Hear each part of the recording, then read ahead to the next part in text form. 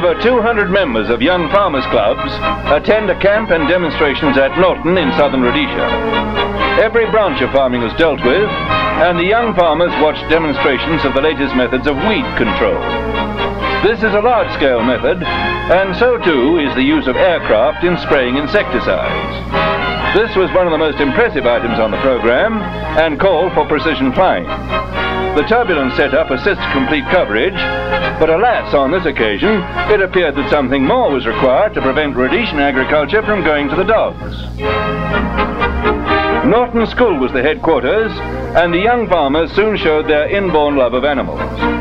Having heard the expression "killing with kindness," we were a little apprehensive of the Jersey calf's efforts to please everybody. On the other hand, one of the goats cheerfully wolfed all that was offered. Irrigation was an important subject, and probably more than any other, it arouses a responsive note in the young farmer's mind. The government's tremendous interest in this movement was shown by the presence of Southern Rhodesia's Prime Minister, Mr. Garfield Todd, who opened the conference. There is good reason for praise and applause, for the young farmers' clubs of Southern Rhodesia are making great strides towards the attainment of their main objectives. In terms of their slogan, this means better farmers, better countrymen, better citizens.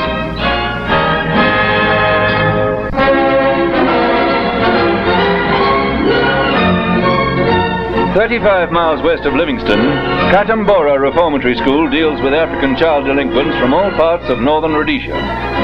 Here, misguided youths enter a world of understanding, and it is here that the learning of a skill sets them on the road to becoming useful, self-respecting citizens. Their sentence to a 4-year course of training can hardly be regarded as a punitive sentence, for the lads are as happy as schoolboys should be. In this school without bars, most of them seem content to remain for the full 4-year term. Eager to learn in many activities, they help the reformatory, particularly in building, in which they reach a high standard, and in tailoring, in which they make, among other things, the warders' uniforms. Not all the skills taught are purely manual, for some learn typing and will later find useful clerical situations. In all cases, vocational training is combined with academic training. Katambora is salvaging many young lives from the human scrap heap and is restoring them to physical, mental, and social fitness.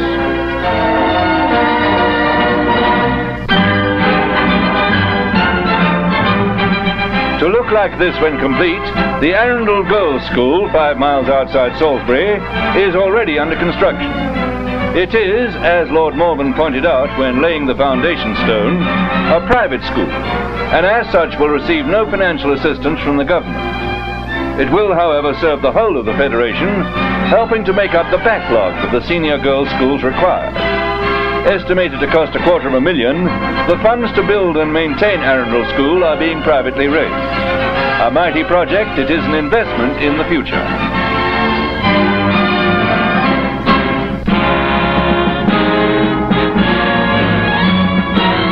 The Archbishop of Canterbury visits Cyrene Mission outside Bulawayo.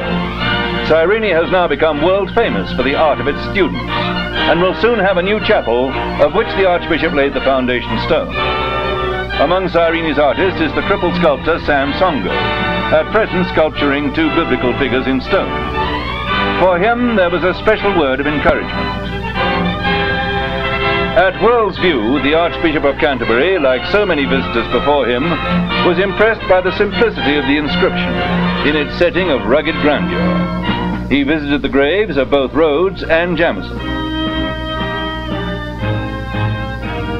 At the Gwillow Town Hall, the Mayor and Mayoress waited to greet him on his arrival.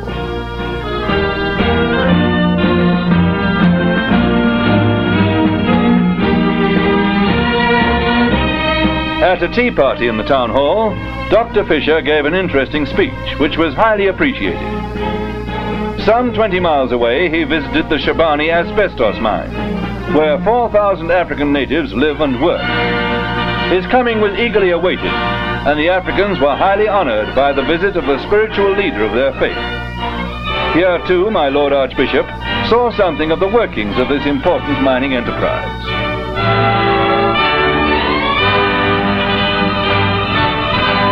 A feature of his visit to Umtali in the eastern districts was an open-air service, one of many impressive open-air services he conducted in the Federation. The congregation was of mixed racial origins, but were united by the profession of the same faith.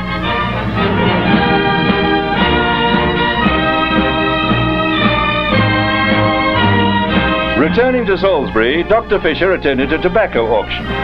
Bale after bale was sold rapidly under the auctioneer's non-stop barrage, and the Archbishop obviously appreciated his ready wit. He also saw something of the processing of tobacco, today one of the Federation's most valuable exports. This was one of the sidelights of his visit to Salisbury. For the highlight, the setting was St. Mary's Cathedral. For within these sacred walls took place the inauguration of the Church of the Province of Central Africa, a unifying of the Anglican Church throughout the Federation under a newly appointed Archbishop. Participating were 4 Anglican bishops, and presiding were the Archbishop of Cape Town and the Archbishop of Canterbury. Never in Southern Africa has the Church of England held a more impressive service. St. Mary's Cathedral glittered with the reflection of richly embroidered vestments, and the scene was one of great solemnity and beauty, rich in color, rich in colorful tradition.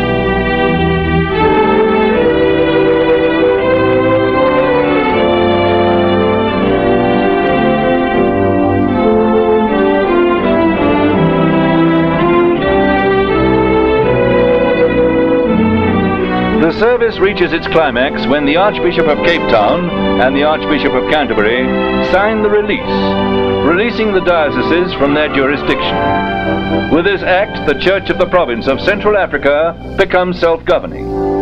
In hushed silence, the Archbishop of Cape Town appends his signature, and then the release is signed by the Archbishop of Canterbury.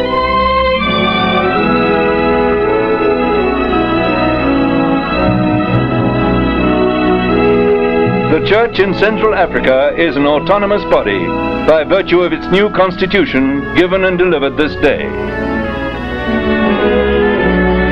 Later, the Archbishop of Canterbury laid the foundation stone of the new bell tower to be added to St. Mary's Cathedral, a fine new addition to the cathedral which has gained stature from today's inauguration.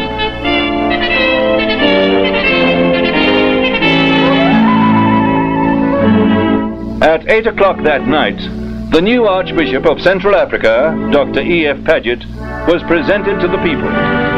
Taking his hands, the Archbishops of Cape Town and Canterbury presented him. Following the presentation, the Archbishop of Canterbury led the Archbishop of Central Africa to his throne.